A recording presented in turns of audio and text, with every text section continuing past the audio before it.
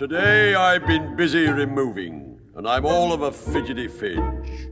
My last digs were on the embankment, the third seat from Waterloo Bridge. But the cooking and, the attendance didn't happen to suit me so well, so I ordered my man to pack up and look out for another hotel. He did, and the new place is extra, I vow.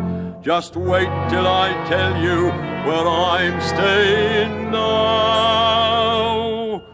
I live in Trafalgar Square with 4 lions to guard me, fountains and statues all over the place, and the Metropole staring me right in the face. I'll own it's a trifle draughty, but I look at it this way, you see. If it's good enough for Nelson, it's quite good enough for me. The beds ain't as soft as they might be, still the temperature's never too high.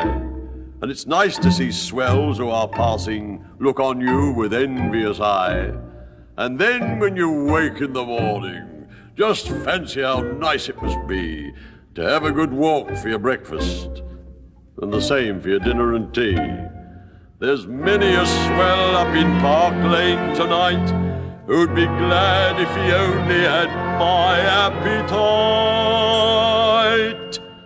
I live in Trafalgar Square with 4 lions to guard me, fountains and statues all over the place, and the Metropole staring me right in the face. I'll own it's a trifle draughty, but I look at it this way, you see.